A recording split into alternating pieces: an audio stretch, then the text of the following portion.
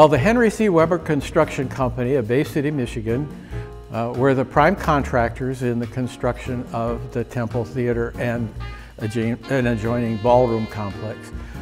They were the Masonic Shrine Mosque at the time. At that time, it was an interesting way to construct a building because they used steel reinforced, molded in place concrete.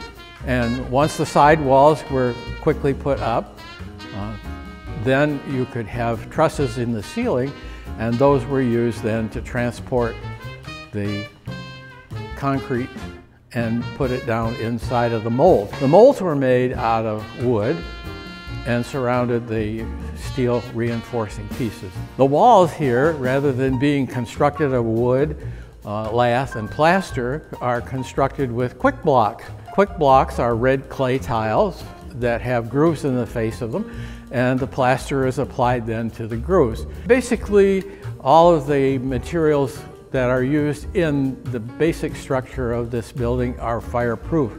That is to say, concrete doesn't burn very well, and neither does red clay tile. And if you look at the building from the outside, looking down Tuscola Street from Washington Avenue to the river, look along that wall and you will not find a single brick out of place. The building is almost a city block long, and it's like 4.5 stories tall. So over the stage, it's even more than 5 stories tall.